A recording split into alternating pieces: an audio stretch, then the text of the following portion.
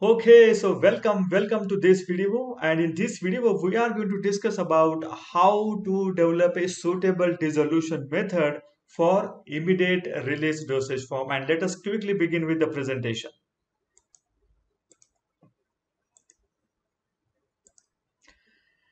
Okay, so these are the five various stages you have to complete during dissolution method development. The first one is solubility, the second one is selection of medium, dissolution medium and its volume, selection of rotating apparatus, selection of apparatus speed, and lastly, the selection of suitable specification for your drug product.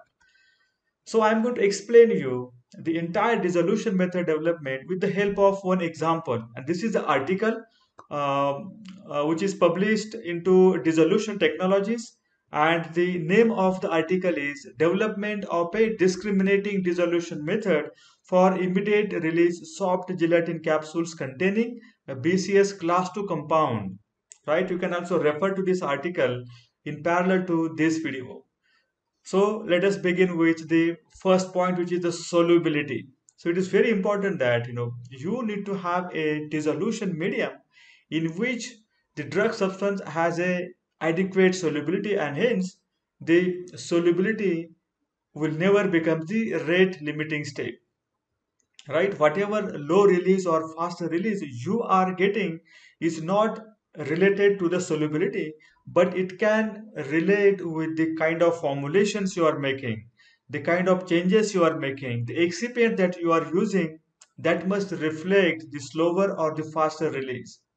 The characteristics of release must get changed because of the excipients and the processes that you are using for manufacturing of the product, but not because of the solubility constraint. So it is very important to choose a solubility in which, at least let us say that the 3x, the thrice of the highest strength of the drug product will be easily soluble, right? So if you look at the this example, and this is nothing but the loratadine, right?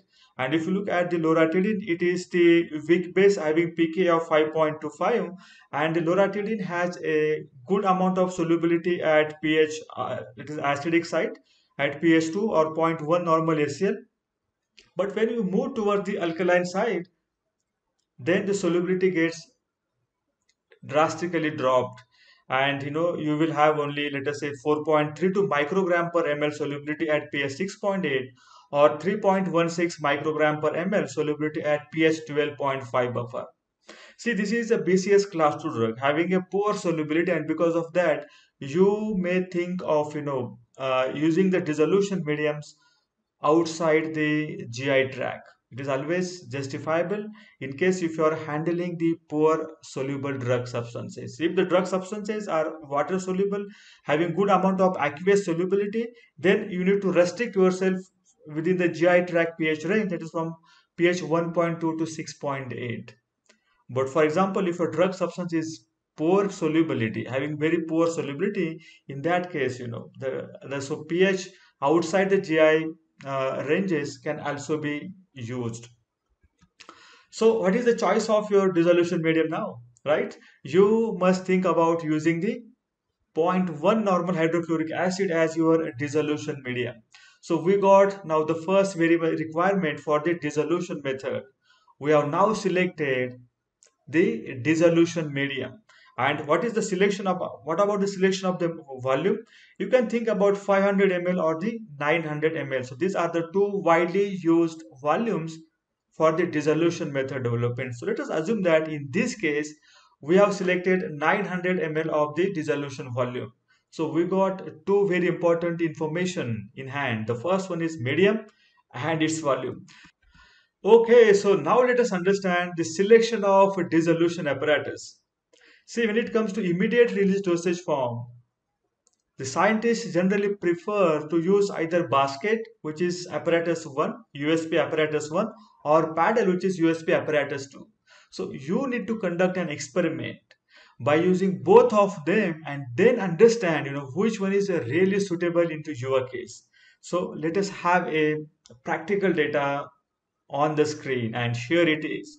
So you can say that the dissolution profile of loratadine soft gelatin capsules using basket and the paddle And what is the medium we have used? We have used now zero point 0.1 normal hydrochloric acid as a dissolution medium with the volume of 900 ml. So the green line indicates what? The paddle apparatus, the dissolution profile by using a paddle at 100 rpm.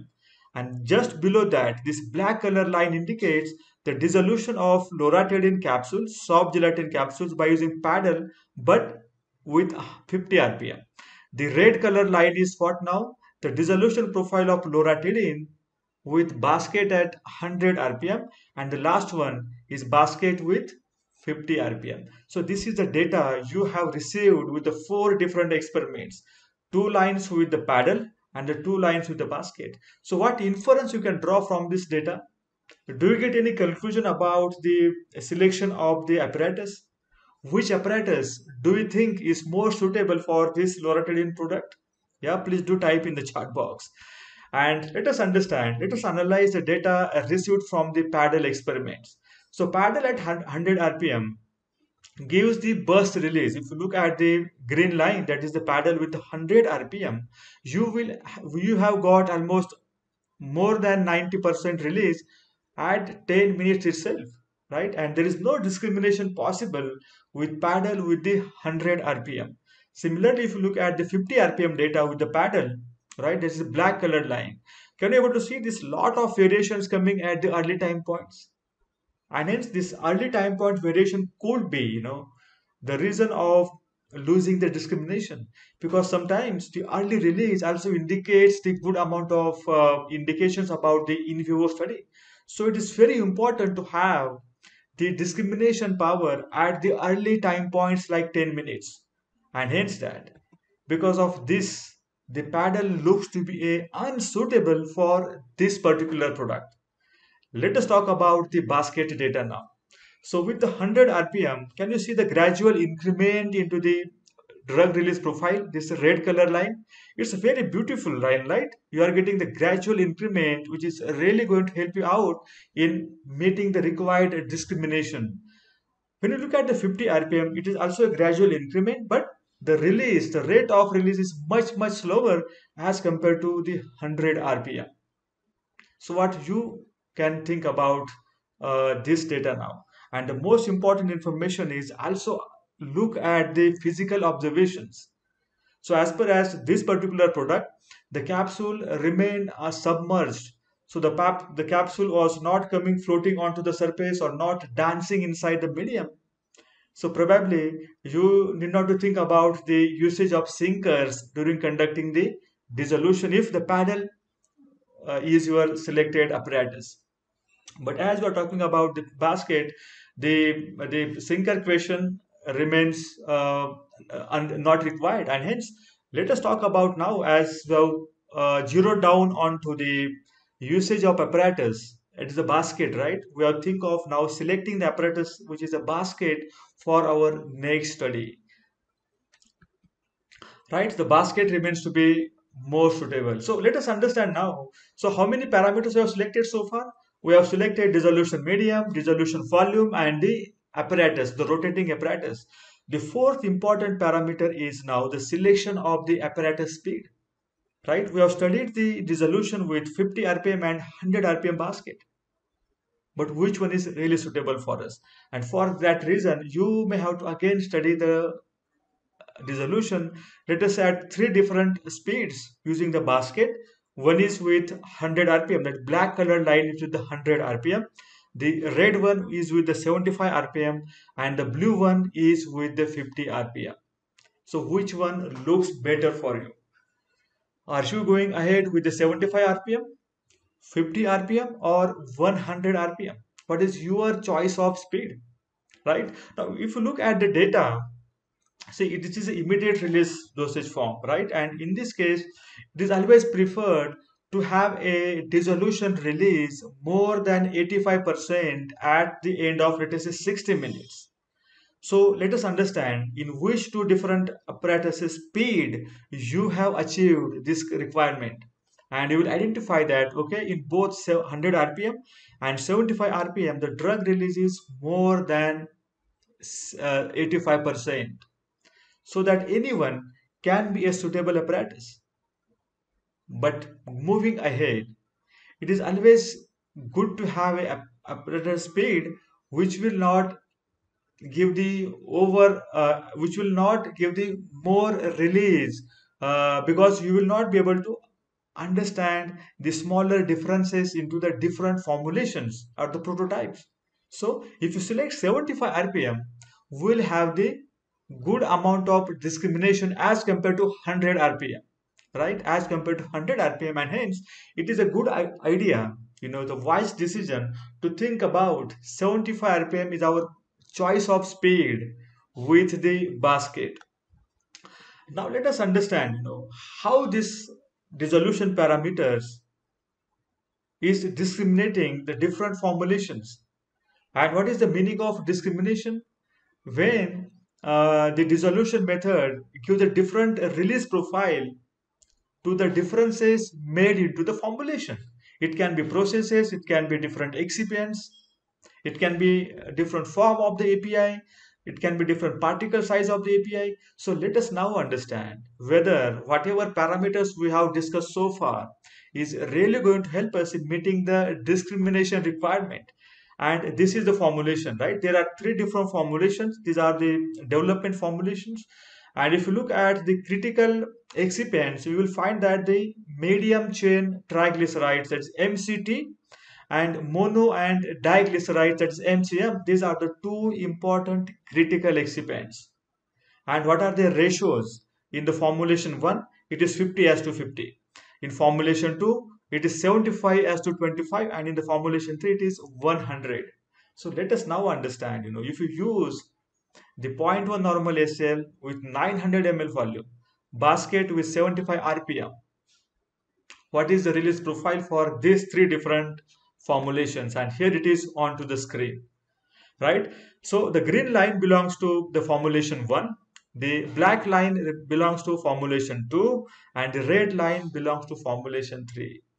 So do you achieve a discrimination between three different types of formulations, where you have a ratio of MCM to MCT 50 as to 50 in one formulation, 75 as to 25 in second formulation, and 100 as to 0 in the third formulation. This indicates that yes, this dissolution conditions also provides discrimination with respect to the critical excipient, and hence this looks to be a suitable dissolution method for the loratadine soft gelatin capsules.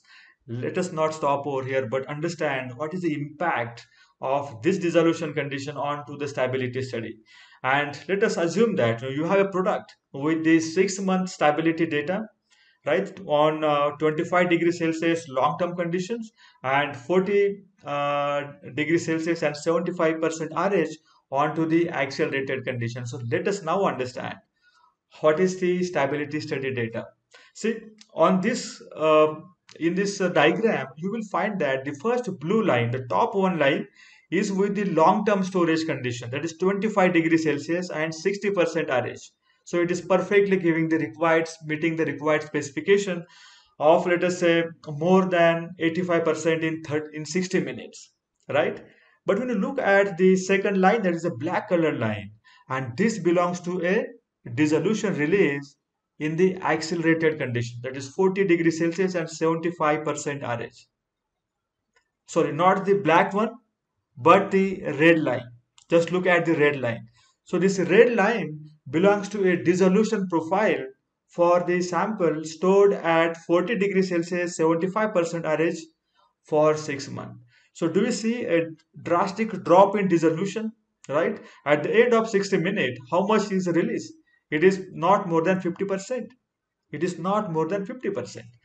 So now, as this is a soft gelatin capsules formulation, you can also add enzymes, right? Enzymes, if you are getting the lower release because of the cross-linking or pellicle formulation, right? And hence now, as the dissolution is drastically dropped at 40 degrees Celsius, 75% RH, the third experiment was carried out by adding the pepsin into the dissolution medium, and then look at this black colored line Upon addition of the pepsin, the dissolution is meeting the specification. So this all study, including your stability study, different excipient ratios, has proved and confirmed that the dissolution conditions are suitable for loratadine soft gelatin capsules. So I hope that with the help of practical example, you must have now understood how to undertake and understand the and how to define the various dissolution parameters in case if you are developing a method for immediate release dosage form. So thank you very much for watching this video, and I will meet you soon with such kind of useful and informative videos.